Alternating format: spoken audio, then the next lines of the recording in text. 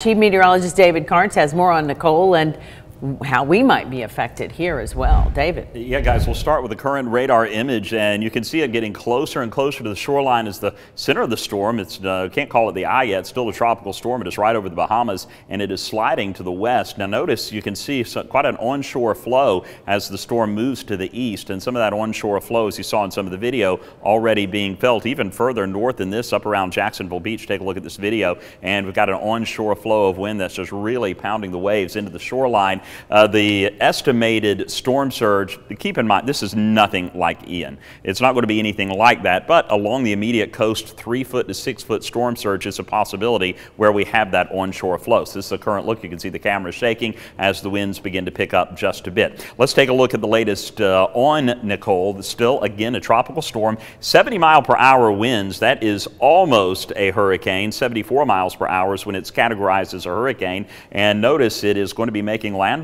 It says 1 a.m. Thursday. We'll call it either tonight or early tomorrow morning during the overnight as a Category 1 hurricane. So it is expected to strengthen a little bit more as it moves onshore. The slow-moving nature of this storm, we could see some widespread flooding as the system moves across the peninsula, comes out on the other side, takes a turn to the north, and then moves east of the Tennessee Valley. As it moves east of our area, we're going to see the rain moving up Thursday night into Friday morning, and then we'll see it clearing out Friday afternoon as cold air slides in for the weekend. The tropical storm winds, that's going to be the biggest issue where it makes landfall from Daytona Beach down to West Palm. We're looking at tropical storm winds likely. Tropical rain for us Thursday night through Friday. Cold air this weekend, and it's going to stay cold all next week. We're talking highs right around 50 degrees much of next week. Lows right around 30, 31. Right now we're in the upper 60s and low 70s. Some of our sky watchers checking in. Here at Local 3, we made it to 75, 73 Signal Mountain, 70 Mowbray. Got to 74 in East Brainerd, Somerville at 73, Delano 79 degrees, 78 in Riceville, and Dayton making it to 76. Well, let's get to our futurecast and we'll show you what's going to be going on. We're going to see clouds increasing tomorrow as the remnants of Nicole begin to lift close to the Tennessee Valley. Those clouds, this takes us to 5 o'clock. So most of the day tomorrow you're going to be fine. It's not going to be until Thursday night, maybe 7, 8, 9 o'clock. We'll start to see some of those outer bands and showers lifting up into the Tennessee Valley.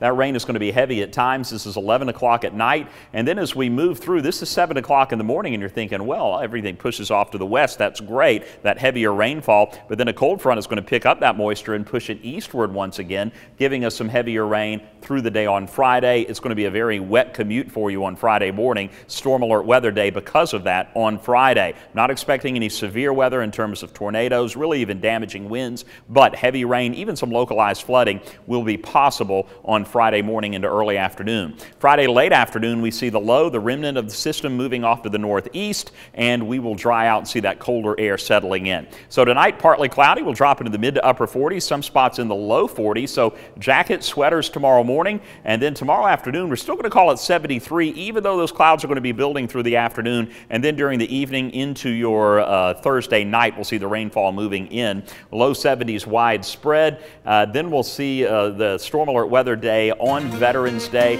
Again, the rainfall will be fairly heavy at times through early afternoon, late afternoon into Friday night. It begins to clear out. On Saturday, though, I can't rule out a stray sprinkle in the afternoon, a high of 55. That's it. And Sunday is the cold day. 31 in the morning, 50 in the afternoon. And notice those mornings stay cold and the afternoons stay chilly as well. More rain, yes, just rain, on the way for next Tuesday.